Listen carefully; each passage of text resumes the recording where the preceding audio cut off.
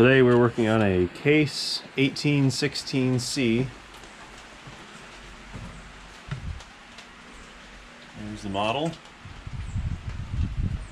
And the video is going to be a little shaky because I'm doing it in 4K so that I can support what we're about to show you, because otherwise you would not be able to see the leak. And I've been having issues with this for about the past year I've owned it.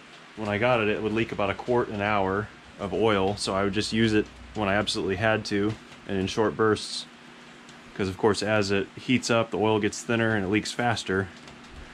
And it's gotten to the point now where it's leaking about a gallon an hour, and that I just can't have that. So I've tried to find the leak several times and failed because I didn't take it apart enough. And so today I finally figured I'm going to just take it all apart so I can get a good view at all the hoses, turn my headlamp on there, and all the hydraulic motors and chains and all the workings.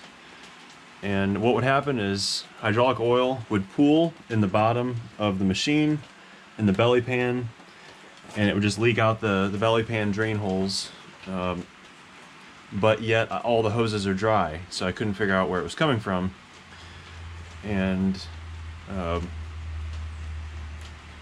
turns out you need to actuate the control levers that actually drive the machine forward and backward to get the leak to occur, which was my biggest issue before.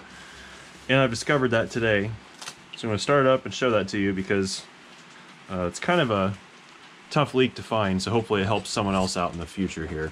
It's actually a leak in this shaft right here where it comes out of this hydraulic motor that drives the left-hand wheels. So I'm going to fire it up and show you that leak, and hopefully that comes out okay and you can actually see it on the video.